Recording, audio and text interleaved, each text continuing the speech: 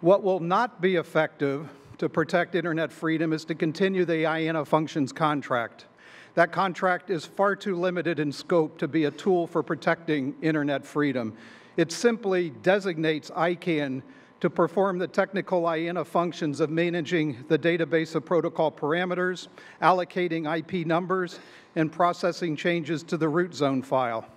It does not grant NTIA any authority over ICANN's day-to-day operations or the organization's accountability to the stakeholder community. The transition plan goes beyond any authority that NTIA or the U.S. government has today by enhancing the power of stakeholders to ensure ICANN's accountability. For example, the U.S. government today has no ability to reject an ICANN budget or to remove an ICANN board member, two of the newly enumerated community powers. Extending the contract, as some have asked us to do, could actually lead to the loss of Internet freedom we all want to maintain.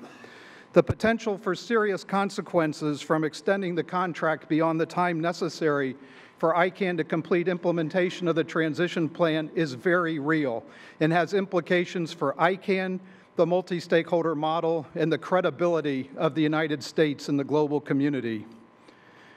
Privatizing the domain name system has been a goal of Democratic and Republican administrations since 1997.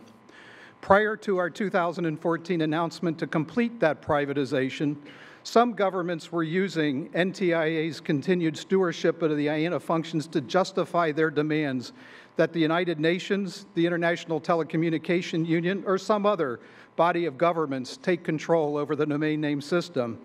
Failing to follow through now on the transition or unilaterally extending the contract will only embolden authoritarian regimes to intensify their advocacy for government-led or intergovernmental management of the Internet via the United Nations.